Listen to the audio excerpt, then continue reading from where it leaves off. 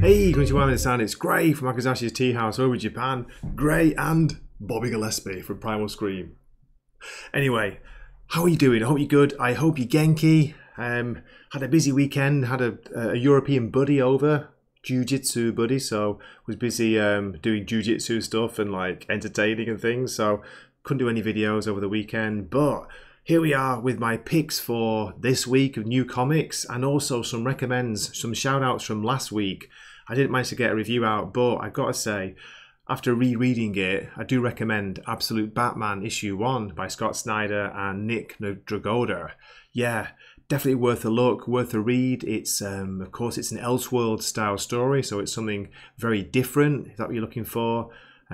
As you know, I did a review already of Batman and Robin last week. I really enjoyed that. It's a proper like Batman Robin story. Oh my God, got like a mosquito bite that just got really itchy suddenly. But yeah, this kind of, it pulled me back in after reading it, but it did take a reread to really get it. And I've got to say, I came out of this issue, my favourite character was Alfred. So there we go. What else did we have? We also had another Batman title, Batman Gotham by Gaslight, The Kryptonian Age. This was issue, are we on 5 or 6? Oh my God, I can't quite see it, it's so small. But yeah, again, I think this issue is one of the best ones of this series. Yeah, really, really good. Great world building, great character work by Andy Diggle. Love the art by Leandro Fernandez. And yeah, just give it a shot. Have a look at this. There's a lot going on in this. A really cool version of Luthor, and it's bringing in some of the different DC heroes in very intriguing ways. We also finally get to see, possibly, is it Superman, the sheriff of Smallville there on the cover? So yeah, do check this out if you're not reading it. It is really, really good. And one more to shout out from last week. This is one from Marvel. This one surprised me. It's The Sentinels, issue 1, written by Alex Paknadal. Is it Alex? Alex Paknadal, and it's got art by Justin Mason. I want to say Jason then. Jason Mason because it rhymes, but yeah, let me double check. Yes, Justin Mason, Alex Paknadal. So, as I say, I was kind of surprised because I didn't know what to expect with this. Before it came out, when the titles were all announced, people were kind of like, scratching their head at this. The Sentinels, it's not going to last long, is it? Probably, but there was something about it that I enjoyed, and I liked I was reading a bit of an interview with Alex about it, and he was talking about RoboCop vibes to it. So that kind of, yeah. And when you read it, you'll get an idea why. So yeah, maybe have a look, see what you think. I don't know. The art was, shall we say, it's a little bit different. Look at the cover as I speak. That's the same, isn't it? Same artist on the cover. So yeah, sometimes not sure about the characters' faces yet. And these are all new characters mostly, so trying to get to know them. But it did enough to really interest me, and yeah, I want to try issue 2. So there we go. Right, so that's 3 from last week. That's enough of that. Let's get on with Gray's hot picks for this week. It will be Wednesday, October the 16th. Okay, please keep watching. Here we go. Starting with DC, and one of the striking covers of this week, we got Batman Full Moon issue 1, written by Rodney Barnes with art by Steven Subic. He did that Riddler year 1, he did the art on there, so yeah, looking forward to this. Let's see what it's all about. Hey, come on, it's just good timing, isn't it, for Halloween. $5.99 by the way, 32 pages, and a glow-in-the-dark cover. An ancient and supernatural force stalks the streets of Gotham City. A lichen so powerful it'll defy Batman's most trusted resources, his brilliant mind and extensive gadgetry. But are Batman's physical strength and resilience alone enough to put the creature down for good? Or will this fight strip him down to his very bones? Even powerful magical allies like Zatanna caution that Bruce might not walk away from this one unscathed. So it's Black Label, and so far there are 3 books listed, issue 1, 2 and 3, October, November, December. Let's see if it comes out regularly. Like, there are people out there still waiting for Gargoyle of Gotham. I've forgotten all about that. And next up we have Batman and Robin Year 1 Issue 1, written by Mark Waid with story, art, letters by Chris Samney. $3.99 for this, a rare $3.99 book from DC. While Bruce Wayne adjusts to the realities of adopting orphan Dick Grayson, a mysterious new crime boss called the General has come to Gotham to claim the city by disrupting and destroying its other mobs. But what is his connection to Two-Face? So it's a Batman and Dick Grayson Robin story. It looks like it's set in the past. Obviously, yeah, with the year 1 title. I don't know, yeah. I'm going to give it a shot. I'm not sure about this one, but I want to give it a try. And yet another Batman book, that's right. Wow, starting on a theme here, aren't we? Batman Superman World's Finest issue 32. Eclipso's reign of terror rages on. Even the combined might of the Man of Steel and the Dark Knight detective cannot overcome the reincarnation of the literal wrath of God. So again, this is Mark Waid, and it's got art by Adrian Gutierrez. And another $3.99 book, by the way. And possibly a bit of a surprise edition next for me, because I've not really been reading Green Lantern, the main book, but I did enjoy the Green Lantern War Journal. Oh my god, I forgot what it was called then. So, did you read the special from last week? Because this kind of, I think, continues the story from there. This is Jeremy Adams on writing duties, Germanico on art. The seeds of war have been sown, and now a massive battle rages across the galaxy. Hal Jordan, Jon Stewart, and Guy Gardner must race to unlock the mystery of the Dark Star Resurrection, what it means for their beloved friend Kilowog, and just how to battle an entire planet.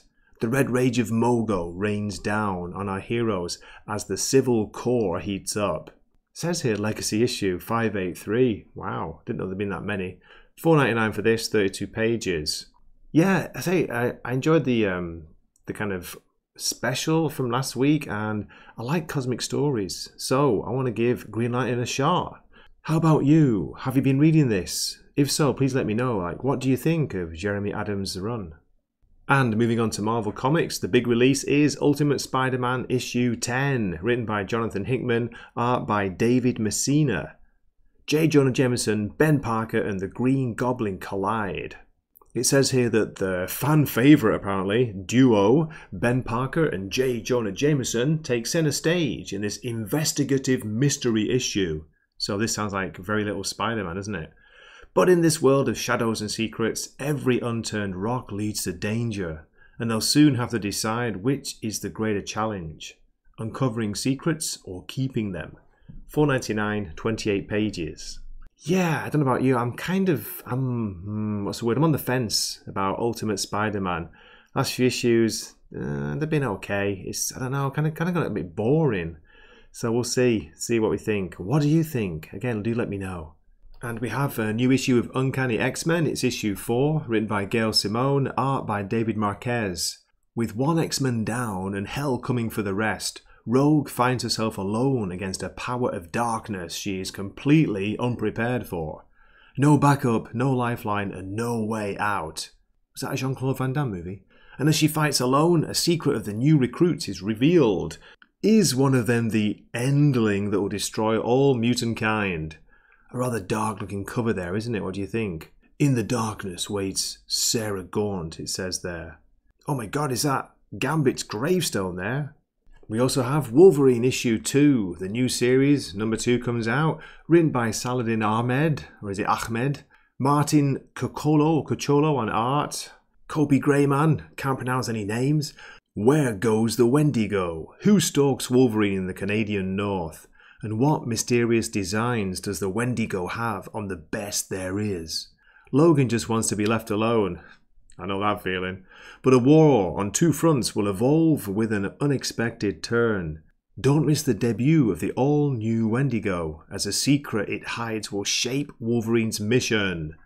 $4.99, 28 pages, Legacy number 394. Yeah, I really enjoyed the first issue, so looking forward to this. And I've got to shout out this. It's got one of the best variant covers of the week. A Godzilla variant by, I think it's pronounced, Roger Antonio. It could be Roger Antonio. Look at that. I just love the atomic breath, and all you can see is poor Wolverine's skeleton. And my final choice from Marvel Comics this week is the completely bonkers Spider-Man Reign 2 issue 4. Written and drawn by Carrie Andrews. $4.99 for 32 pages. Ravaged by age, traumatized and now time-tossed, Peter Parker can barely function. Miles Morales doesn't particularly care if taking down his old friend is what is needed to save the pity. The pity? Save your pity, fool. To save the city and possibly all of existence. I know a lot of people kind of really don't like this. Just something about it that just works for me. I love the madness of it, the craziness. Just don't know what you're going to get in each issue. And I've got to say, I love Carrie Andrews' 90s style art. Really, really do. Look at this cover. Come on. How can you turn this down? Moving on to indies, and we have from Image Comics, Falling in Love on the Path to Hell issue 5. Written by Jerry Duggan, art by Gary Brown. If you're not reading this, please give it a shot. It's a good time to jump on. New story arc here with issue 5. I'm just having a great time with it. I like it. It's dark, it's creepy, it pushes the limits a little bit at times. Really cool art style. It's got a really fantastic character of a female samurai and like an old West cowboy. Yeah, a gunslinger. Come on. As it says here in the synopsis, your new favourite ongoing begins its second arc. The lovers have met and the sparks of love are igniting. As Sammy and McCraith are fighting their feelings for each other, they're also fighting the warrior cult they've spurned and some new hidden forest enemies. Okay, it says at the end of the synopsis, this series is stabby, shooty and horny, and you know you'll need it. Hey, sounds good to me. Come on, give it a shot. Also, it's got my name on the cover if you look closely. Grey! Also from Image, we have Ultra Mega issue 6. Writer-artist James Harron, colours by Dave Stewart. This has been recommended to me by a couple of people who are often like watching my live streams or in the comments on my comic book reviews. So thanks for the recommendation. I'm going to give it a shot on your say. It doesn't sound like it's a new story arc. It sounds like I'm kind of jumping in the middle. I think there was a bit of a hiatus before last issue, if I'm right, issue 5. So this is issue 6. But the one thing that kind of not so much puts me off. If I could get a physical copy, I wouldn't mind so much. But it's $7.99, $8 for this. I mean, I guess it's oversized, but yeah. Anyway, it's been recommended. So, very, very brief synopsis. All it says is, from beyond the cosmos, a terrifying new enemy emerges. Has any Ultra Mega faced a threat like this? But first, Noah will train his massive fists on a city gone kaiju crazy. Anyone out there reading this? And Image again with Rat City issue 7, written by Erica Schultz, art by Zé Carlos, only $2.99. But I've got to say, after last issue, I'm close to dropping this. This issue better work. Maybe I'm being a bit harsh, but I want this issue to pull me in. It says here, Quinlan has been infected by Peter's nanites. They are suffering from horrific visions of heaven and hell, reliving battles between angels and demons. Their mind can only take so much before it breaks. Sounds pretty good to me. I like a bit of, heaven and hell and angel and demon battles. Let's see if Erica Schultz can grab me and pull me back in. Pull me back in. And we have Dark Horse Comics next with Prodigy Slaves of Mars issue 3. Written by Mark Miller, art by Stefano Landini. I'm really enjoying this miniseries. It's $4.99 by the way, 32 pages. Edison Crane and his older, smarter brother team up to find out who murdered their father in a journey that takes them to a secret colony on the surface of Mars. An never-to-be-forgotten fight at the White House Press Association dinner. Wow. Don't miss it. Yeah, I say it's good. Pretty cool cover there. I like it. It's kind of weird, but yeah. So, are you reading this? Have you read the earlier Prodigy series? I'm liking the connection to Mars. It's been the news a lot of that, hasn't it, at the moment? With Musk and his, what's he call it? Spaceship. God, I forgot the name. Star Trekking. Not that one. And also from Dark Horse and Mark Miller, 2 releases the same week. It is Jupiter's Legacy, the finale issue 1. Written by Mark Miller, art by Tommy Lee Edwards. $3.99 for this. The superheroes have been trapped and murdered on an alien world, while the enemies of Earth, who have been watching our planet with envious eyes, launch their invasion. Now there's no one to protect it. The return of Mark Miller and Frank Quitely's series for an epic and shocking finale. I've actually seen a preview copy of this, and yeah, look at the cover. That's the art style. It's really cool. It's painted, colourful art. I'm not really sure about the story because I've not read the earlier Jupiter's Legacy, but yeah, I'm going to give it a reread and see what I think. Lots of action, I'll say that, and yeah, very, very colourful. Colourful? Grey? What are you talking about? Imagine that. Colours in a comic book. Amazing. Just 2 more to go. 2 kind of wild cards at the end here. This is from Dark Horse. Where Monsters Lie, Cul-de-sac issue 1. Now it's the writer here, Kyle Starks, that has got me interested in this. It says there's art by Piotr Kowalski, or Peter Kowalski. Kowalski, Vanishing Point. $3.99, 32 pages. The hit meta-horror comedy by Eisner-nominated writer Kyle Starks returns just in time for Halloween. Now, I didn't read the first miniseries, but as I say, it's I've heard good things about it, so I want to give this a shot. Come join us, friends, for it's time to visit another gated community for slashers and meet a new cast of horrible monsters as we return to the world of Where Monsters Lie. Connor Hayes, final girl turned apex monster hunter, has been brought to Site B and expected to be a good little killer.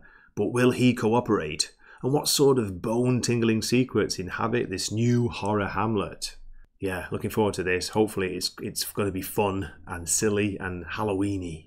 And my last pick of the week, and my favourite cover, it has to be of the week, look at this. It is from Titan Books, Minky Woodcock, The Girl Called Cthulhu, Issue 1. From Hardcase Crime, the publisher of the hit series Gun Honey, the plucky detective returns with an occult horror twist.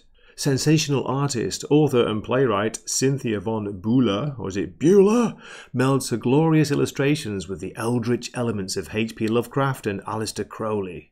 Inspired by a true World War II maritime operation, shocking satanic events, monstrous men, and one salacious sea creature, this third series tells a tale of Minky's encounter with legendary horror writer H.P. Lovecraft. Ooh, old H.P., creator of the dreaded Cthulhu. $3.99, 32 pages, some cracking variant covers on this. Yeah, looking, shall we say, looking exciting. Love the cover, and I'm always up for a bit of Cthulhu-based horror. And yeah, hey, Aleister Crowley in here. Who knew? Okay, that's it. Thank you so much for watching this far. If you're still here, you absolutely rock and roll. Okay, as a shout out for an interesting cover that caught my eye, it's the Japanese script version of Falling in Love on the Path to Hell, issue 5.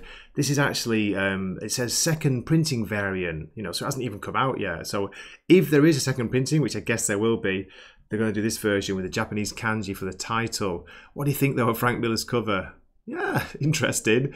There is actually an English version of it, which will be one of the variant covers of the main issue. So just I like this title in kanji. Good to see that. Okay, as always, thanks a lot for watching, and do drop comments. Let me know what your picks are for this week, and I hope to see you in a future video. Mata ne. Stinking dead-end job. Hello, sweetheart. There's my gal.